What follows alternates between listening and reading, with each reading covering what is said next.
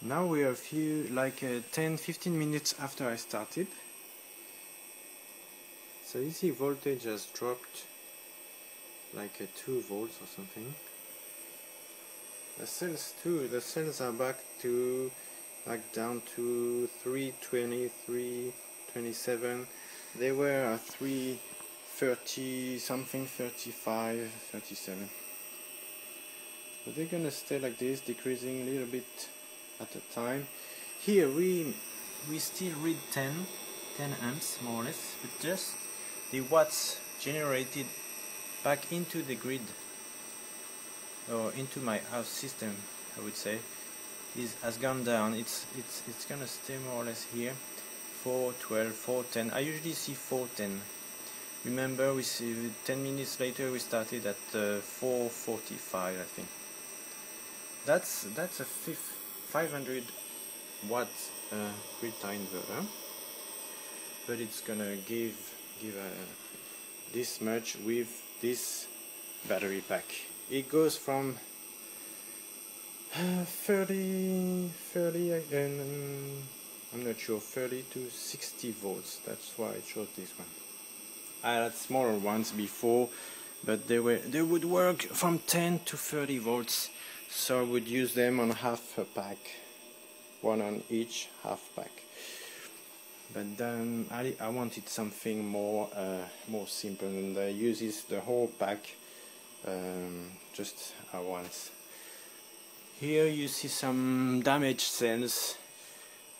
Some show negative, some cracked a little bit, some did some weird noises and show 0. I will have to maybe open them and get the individual cylinders out. They're made of 13 amp hour bars tied together in parallel, so maybe I can see if some can be used again and the rest will go to recycling.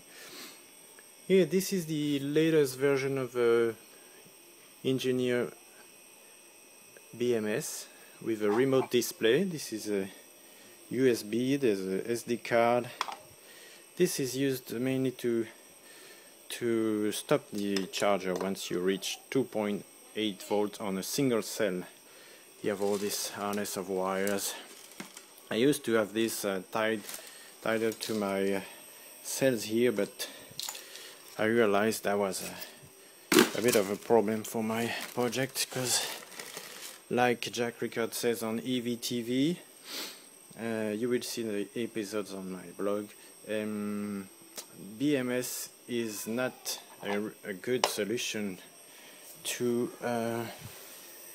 use on this kind of lithium iron phosphate batteries. It's just gonna create a problem once you reach the lower limit of the cells. They will try to balance everything, but at the top. But what you don't want to have is damaged cells once you reach the lower voltage, lower limit of the cell. You want all the cells to.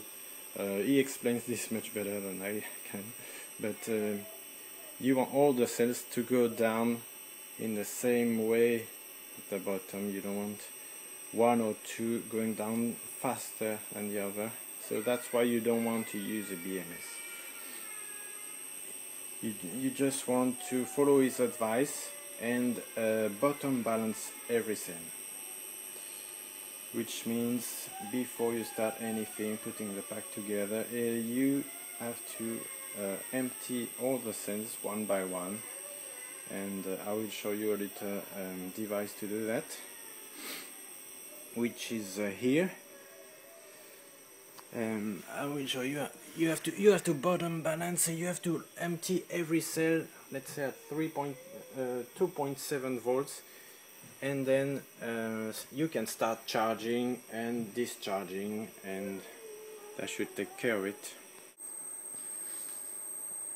Now, after 2 hours of use, I'm gonna see it stabilized.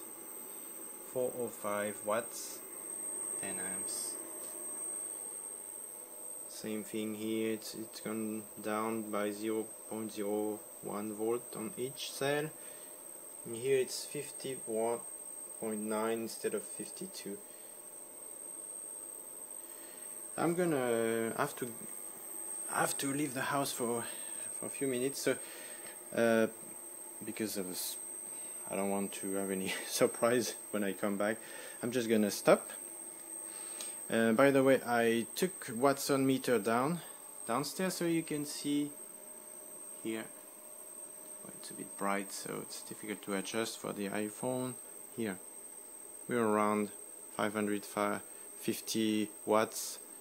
That means that means we are consuming 900 watts minus this 400, and that's 500. So I'm gonna stop, and you'll see the adjustment on Watson meter. Let's switch it off.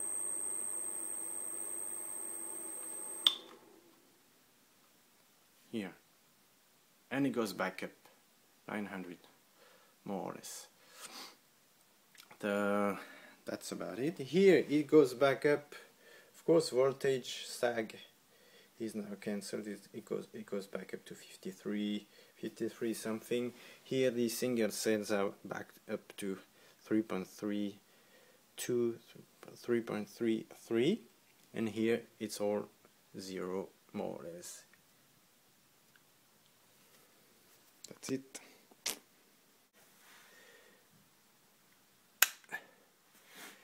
Let's start again. The voltage of the pack is now 53.3. I'm going to see individual cell voltage. 335 for this one here. 334 for this one up there. Let's switch this on, and we're gonna use inverter mode again. Let's go.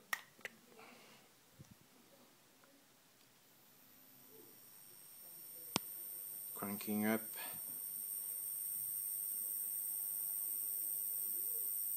$430 watts, 10 amps as usual. It's gonna slowly decrease, and here voltage sag 0.1 volt more or less, and here 1.1 volt.